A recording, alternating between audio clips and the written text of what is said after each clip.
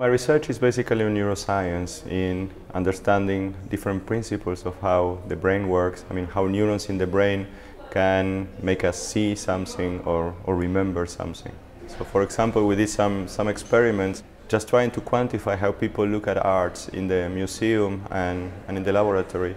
And looking at exactly the same art pieces, we saw that the pattern of gazing of these art pieces was completely different. Just look behind me at the painting and visually explore it for me. If you zoom into a computer screen, you just see pixels. And if you go very close to a painting in the art gallery, you will see some texture. You will see a pattern that the artist really wanted to give to the painting.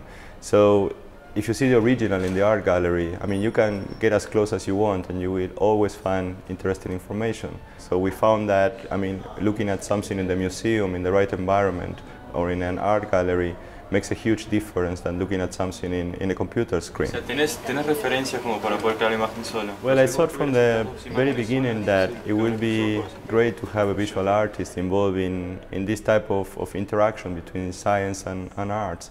And I was very lucky to find an artist from Argentina, Mariano Molina, very talented painter that was willing to get involved into this project.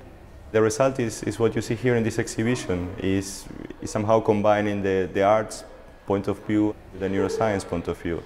It is nice in two different ways. First, I mean, it's very helpful for me because it helps me to bring to the public some very basic principles of how we see.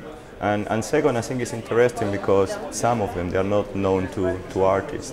So Mariano had the chance to get knowledge from visual perception, I mean, and neuroscience, to create things that are somehow novel. And I think the result is quite interesting.